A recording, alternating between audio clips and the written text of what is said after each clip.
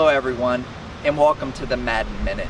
During these difficult times of COVID-19, here at Stark Memorial, we wanted to create something that was different and unique for families to be able to express themselves in new ways during these times of limited services.